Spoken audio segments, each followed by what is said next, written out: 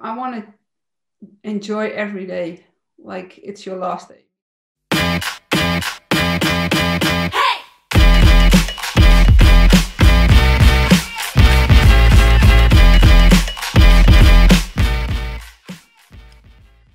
Hello and welcome to Up Again, the show about overcoming life's challenges both on and off the ice. We get you some exclusive access to the biggest names in the skating world. And they share loads of inspiration with us and, we get some practical advice out of it. We also play one or two fun games in the process. My name is Elma Smith and our guest this week almost needs no introduction because she is such a speed skating superstar. 11 Olympic medals, the youngest winter Olympian to ever win gold for the Netherlands. It's the speed skating superstar, Ireen Wüst. Welcome to the show. Thank you. So, Ireen, where are you at the moment? How are you? What's happening? You've had a bit of a break, haven't you? Yeah, we just had a little bit of a small holiday. And at the moment, I'm back home and I'm training already because it's the Olympic season. And I'm really looking forward to that. So training already begun. You are the most decorated Olympic speed skater, and the list of achievements, I mean, it is frankly, it's quite mind-boggling. The first Dutch athlete to win 5 Olympic medals, youngest Dutch winner of a Winter Olympic medal, 7 World All-Round Championships, 15 World Single Distances Championships. I mean, the list is so staggering, and I'm sure people always do this in interviews where they just rattle off all of the stuff. When I see a list like that, my mind immediately goes to what is that secret to achieving at such a scale? What is your philosophy around that? Oh, my secret. I think I just really love what I'm doing. So I really love the sport. I really love training. And of course, I'm addicted to winning. So yeah, I think it's a little bit of love and a little bit of an addiction.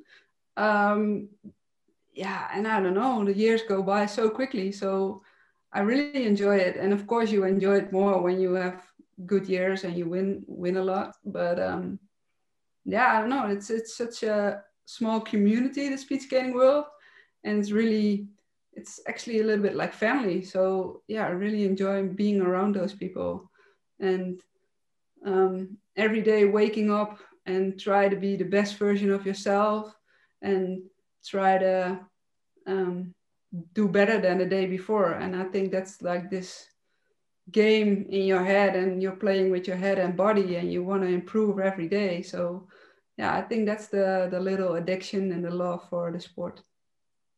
And that's so tough. Do you rely a lot on sports psychologists? I mean, how much of your training is up here and how much of it is actually physical?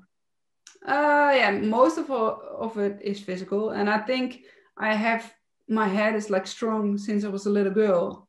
But of course, I have some people I talk with, especially when there are hard situations. When I won the Olympics when I was 19 years old, and the year after that, I won like 3 times a world title. But the year after that, I was overtrained, and then it's like really hard because then, yeah, your body and your mind, they don't do what you want. And I saw people to talk about that.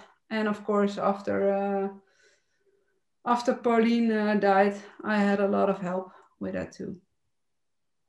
And it's so important, I'm sure, for young athletes watching your journey to see that it's not only glory, it's not only triumph, it's not only winning gold. Have you got advice for anyone out there who looks at this and goes, oh, wow, she has actually really had to fight her way back from more than one challenge? Is there perhaps something that you would say to someone who wants to maintain the level of consistency that you've managed to do? I think that the best thing you can do is ask for help. don't try to figure it out on your own, because all athletes, they're especially individual athletes, they are, I would say, too proud to ask for help, and they think they can do it on their own. But sometimes you need some help, and people are willing to help you. Take that advice, take that help, and you don't have to do it on your own. So a lot of people out there who want to help you. So let's talk about Pauline. You mentioned Pauline van Duitekom, very close friend of yours. Let's rewind back to January 2019. You're at the European Championships. I mean, a week after the funeral of one of your...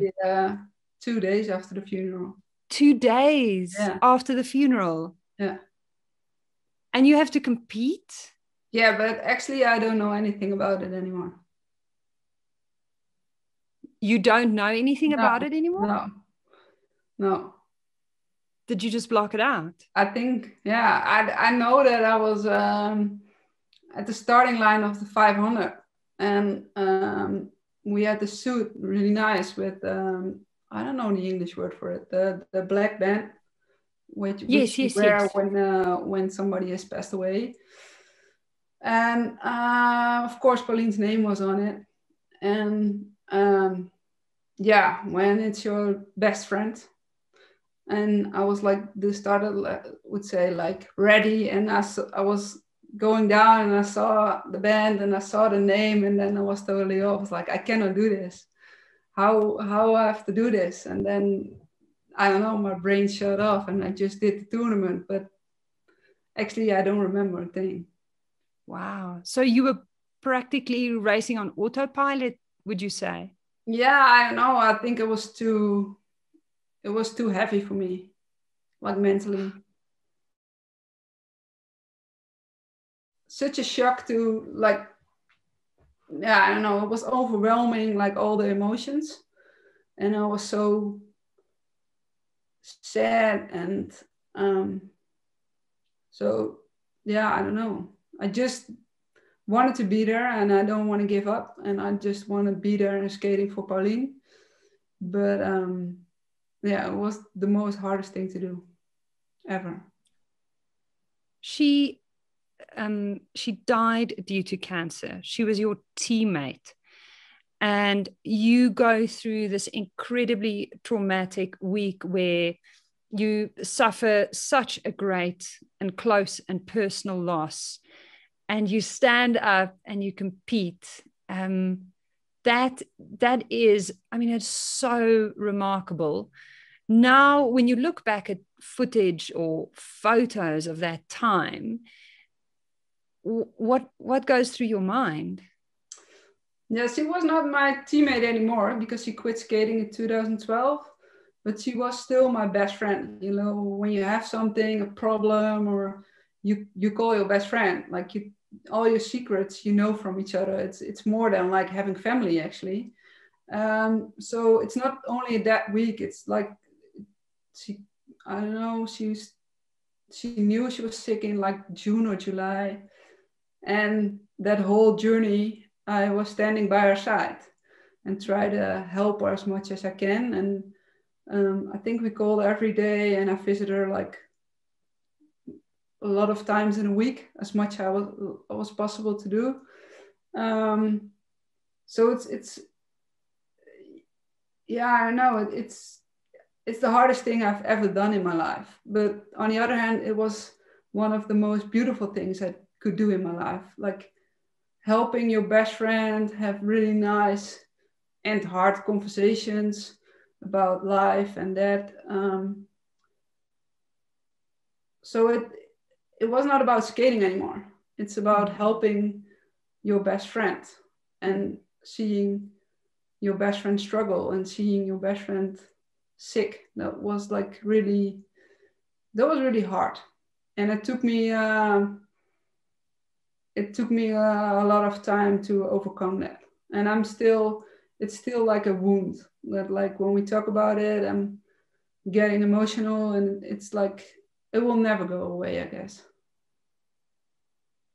Wow. It's really, I mean, I'd read about you losing your friend, and I've watched other interviews with you, but I can feel that this is still so raw, and I really appreciate you sharing this. Talk to me about the fact that in your personal life, you're going through this incredibly close encounter with death, because you are staring at it with her. You are holding her hand through this incredibly painful experience. Does that change the way that you see what you were busy with on the ice at that stage? Did it change your perspective on competing? Yeah, it changed my perspective of life, actually, because I think, like most people, like, you think you're young and you got this whole life in front of you, and you're like, oh, now this is my career, and then I'm gonna study again, and I want to have children, and then when I'm old, and like you plan your future a little bit in your head. And of course Pauline did it too. She has a beautiful daughter, and she want to live for like become 90 or something, and then all of a sudden in half a year she's gone, like become sick, and in half years it's so I want to enjoy every day like it's your last day, because you don't know when it's done, when it's over. You don't have to choose. They do it, I don't know who, but it's you cannot choose. So of course I made skating the most important thing of my life, and now it's the most beautiful thing in my life. I really like what I'm doing and I enjoy every day of it, but it's not like the most important thing anymore. I don't know how to, and of course I want to win, because winning is the best feeling there is, but it's not that, I don't know how to explain it, but it's something, it's different when you see,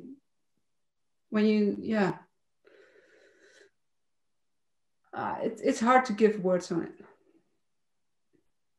And then only a few weeks later, you win, setting a track record at the Worlds in 1,500 meters. And everyone just goes, wow. Yeah. What was that day like? That was the day that I won a win for Pauline. Mm-hmm. And that was my toughest race of my career, because you don't want to win. You're not at the start line, win for yourself, but you want to win for somebody else.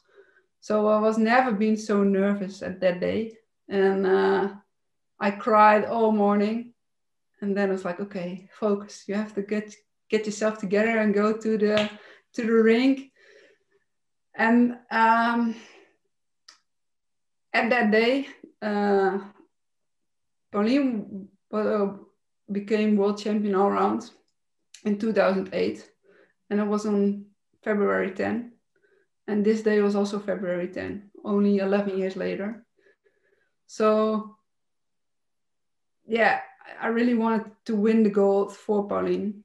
So I was so nervous, and the start went like totally, I messed it totally up. And then after 300 meters, I was like, okay, just do it. And then it just happened. And afterwards, I gave the gold medal to Pauline's daughter. She have it now. So that's the most beautiful thing I could do. Yeah, and it's the most heartfelt, honest way to pay tribute to your friend, and in a way only you could do. Yeah, that was when they asked me the most beautiful victory of my career, definitely it's that one. Did it, in a way, the fact that you realized that there was more to life than skating, that set you free to almost be a better competitor in a strange, ironic way? No, I think it set me in a way to enjoy it more. Like, you're this athlete like this, and just focused, and okay, we've done a race, we've done worlds, go on to the next race and go on to the next one. And now I'm a little bit more like open and enjoying things more. Who did you lean on in this time? Who helped you? My girlfriend, Letitia, but she's a skater as well, so it was not always easy for her as well. She saw tremendous loss in me, and I was like, I didn't enjoy anything anymore. And after the sadness, there comes this, I don't know, anger. Why? And why Pauline? And why the most beautiful people in the world? But you never get answers to that. So then I go to the psychologist. Is that a good word for it? Mm-hmm. And she helped me a lot, because you cannot do it on your own. You need some help with that. Mm-hmm. And what were the methods? I mean, do you have coping mechanisms that you learned, that you mastered in that time, that you still use in on days where things aren't going the way you want them to? I don't know, because it's still some days they're hard, and then you're heartbroken, and you got this grief, and you have to cry all the time. But and I think just accept that it is like the way it is. Accept that you're sad. I think that's the best thing to do. Just don't put it away, because then it will come back at you like a boomerang, and it hits you twice as hard. I think that's the best thing I learned from it.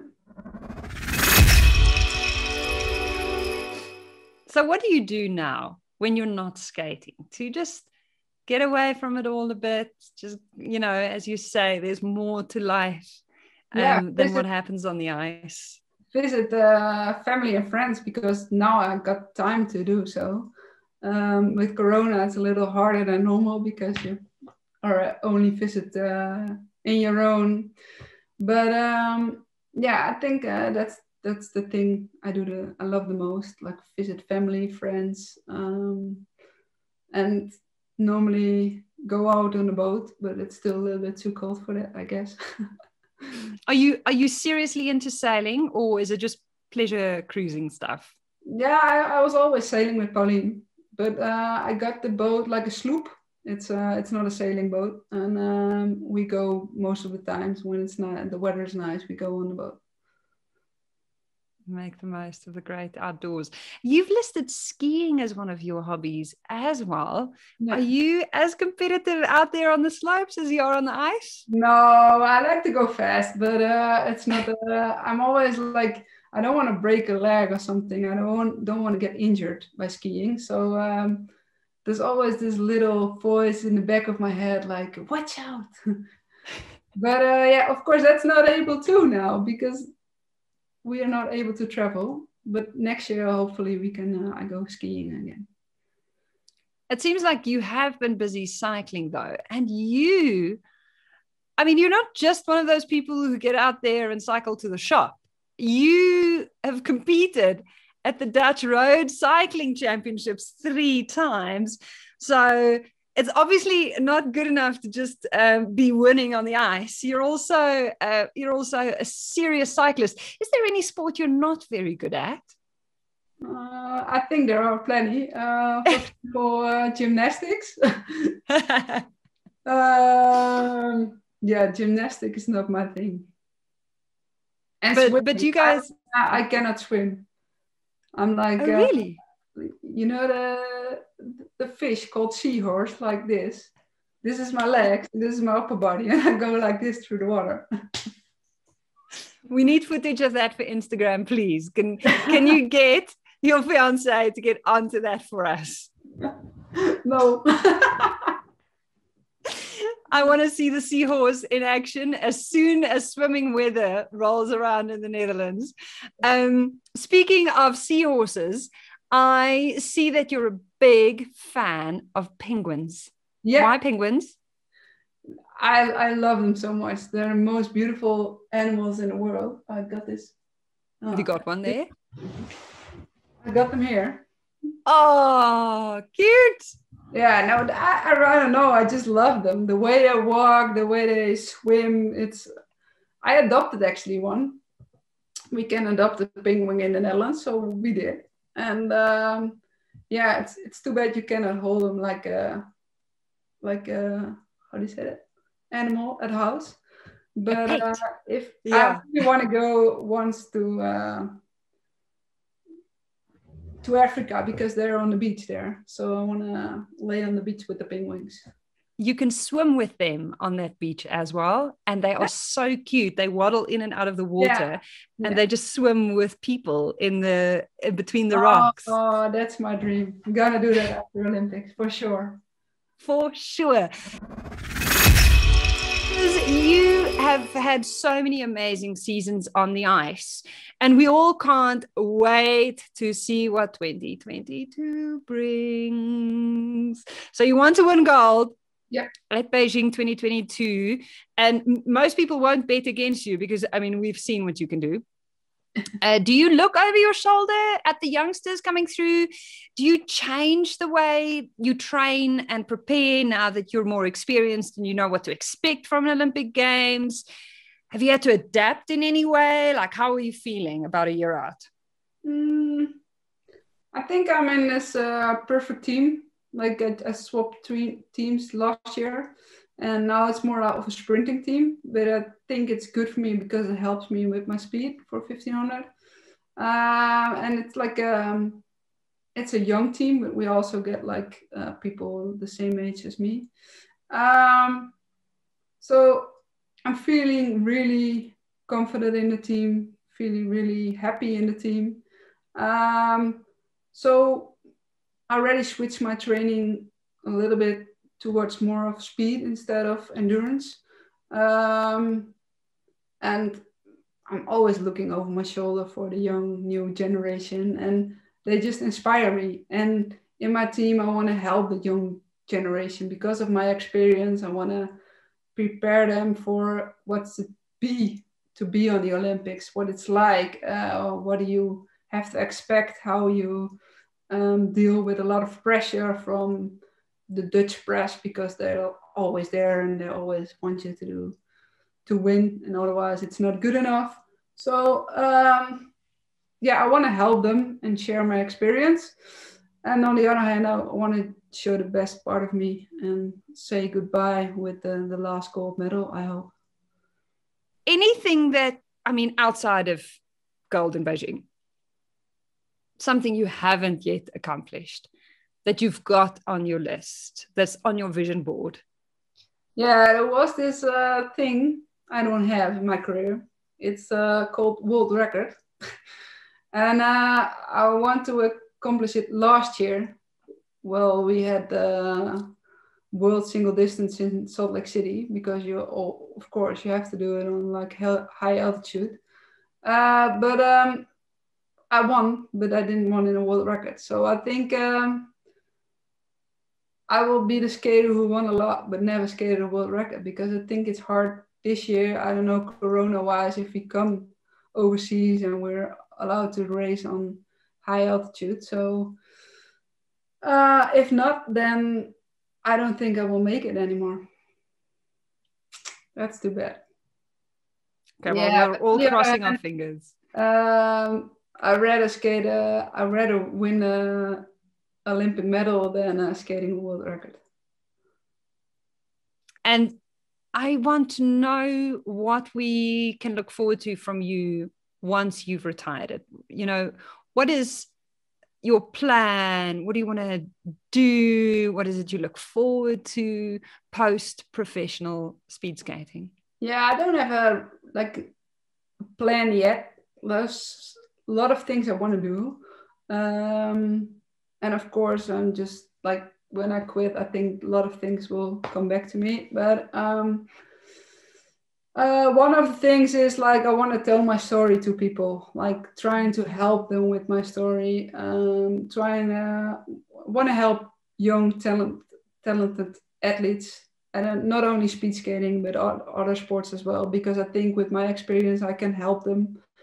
I want to study, and I only know the Dutch word for it, so I don't know if I pronounce it, if there's actually an English word for it. But it's a study when you help young people by movement. So, for example, young people with autism, they are like stuck and they are not able to play with other people or other children. And I think you can help them not by only talking, but like to get them moving. What's the Dutch word? Psychomotorische therapie en bewegingsagogie. Psychometric therapy. Yeah, and movement therapy. Yes, yes. Movement therapy is... I don't think it's in English. But it is a really interesting field of research and study because it helps people who are not verbal, as you say, autistic and other people with special needs. I mean, that's a fantastic ambition for someone as yourself who really knows how to push the human body in order to get the most out of it. Yeah. So that's what I'm really looking forward to do. And of course, one day I want to become a mother as well.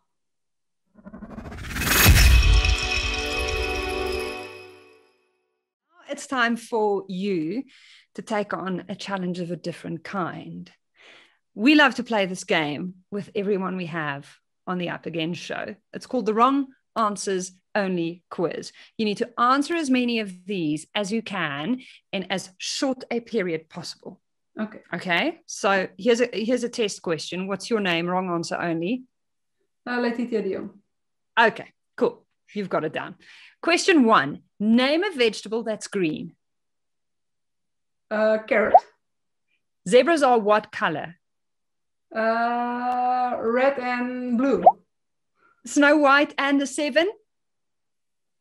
The 7 penguins. What is your sporting discipline? Being lazy. If I yawn, it means I'm sleepy. Ooh. Yeah, but no. If I'm yawn, I'm in the best shape of my life. So. Oh, okay. The fastest animal is the turtle. What is the opposite of walking? I don't know. Running? How do you spell skate? Wrong answers only. B-I-K-E. Speed skaters love to play tennis. What does a cow sound like? Yeah. Harry Potter is a what? Is a speed skater. What does the word bamboozle mean? I have no clue. What do you brush your hair with? My toothbrush. What planet do we live on? Venus. And name an animal that has 4 legs. The penguin. Name the colors on the Dutch flag. The blue. Oh no, they're red, yellow, and black. Almost got you there, but well done. Okay, so now it's time for 2 truths and a lie. I'm so excited about this because I've got a feeling you're going to entertain me quite a bit. It's your responsibility to bring 3 interesting or unusual facts or anecdotes to the table, and I have to decipher which of the 3 is in fact a lie. 2 truths and a lie. Let's go. Ireen Wüst. My favorite fruit is Brussels sprouts with baked banana. Every night before I go to bed, I clean my Olympic medals, my gold medals, clean the dust out of it. Only the gold ones. Only the gold ones. Okay. And my first actually job was working in a snack bar, baking fries and frikandellen. So the snack bar that you worked at, what was it called? Snack. I just not able to ask questions back. It's called the heksenhoed. The heksenhoed, the witch's hat. Yeah. and you only clean the gold medals. Yeah. And the banana and the Brussels sprouts, what do you make that in the pan? Yeah. And then you just eat it like that? Pan, and you put the Brussels sprouts, you cook them. With banana? No, you cook them separately and then you put them together on a plate. And is the banana like cut in little wheels? No, the banana is cut in half. And then you eat the Brussels. Do you put salt or anything? Or pepper? Nothing, just the banana and the Brussels sprout. I really hope that that's the wrong one, but I think the one about the medals isn't true. I think the lie is the thing about dusting off the medals. I'm going with that. You're correct. Yeah. I'm correct. You eat Brussels sprouts and banana. Yeah. It's my favorite. Why? It's the best there is. You have to try How often? Like in winter sometimes, because it's like a winter. A winter snack. Is this like the kind of thing that makes you feel better? It's actually a real dinner. A real dinner, banana and Brussels sprouts. Yeah. Yeah, and sometimes you put meat to it, but meat as well. Yeah, like on the side. What kind of meat do you put with this? Like this meat you have to cook for like a really long period, like 5-6 hours. Oh my gosh. I mean, I thought I liked Dutch food. Now I'm really worried about coming for dinner at your house. But thank you so much for sharing that with us. Ireen Wüst, 2 truths and a lie. You certainly provided plenty of entertainment. If you ever need travel tips to come swim with the penguins here in South Africa, you know where to find me. And thank you so much for sharing so vulnerably your story and your experiences with us. You're welcome. It was a pleasure to be here. Thank you so much for joining us on Up Again. We will bring you more amazing stories right here next month. Head over to isu.org/Up Again for more of these stories. Listen to the podcast and use the hashtag Up Again in your posts. Tell us how you get back up when life knocks you down.